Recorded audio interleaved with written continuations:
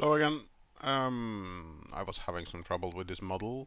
I wanted to align this one to this object.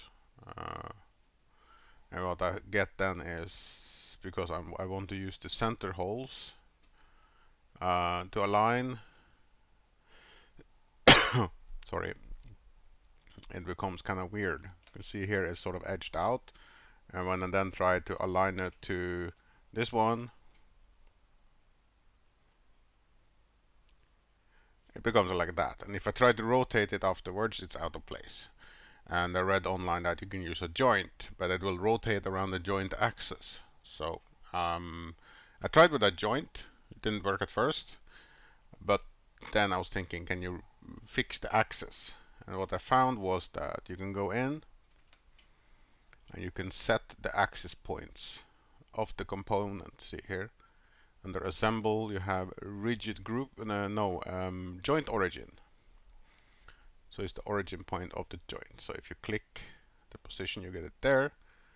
And on this point, I remove the orientation 10 degrees like it should be. And if I then go and do the same on the other one, assemble, joint origin, try and find the same origin point. You can see here it's correct.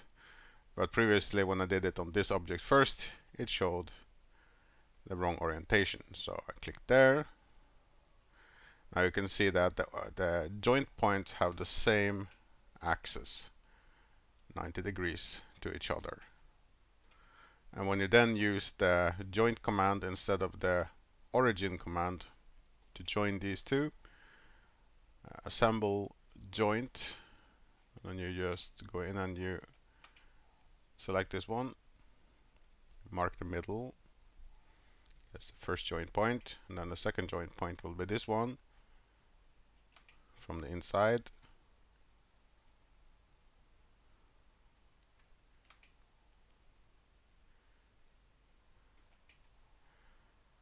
Then it should join correctly.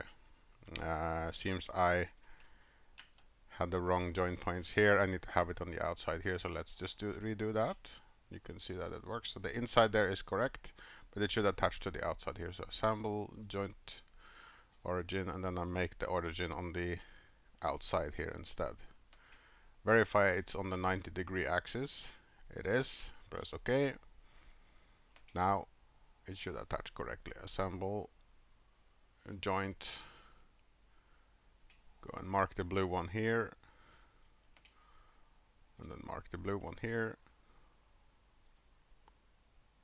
And voila, you can see it aligns perfectly as it should, and it has the correct rotation. There. So joint and align is pretty much almost the same as far as I can see. Okay, that is how you merge them together like that.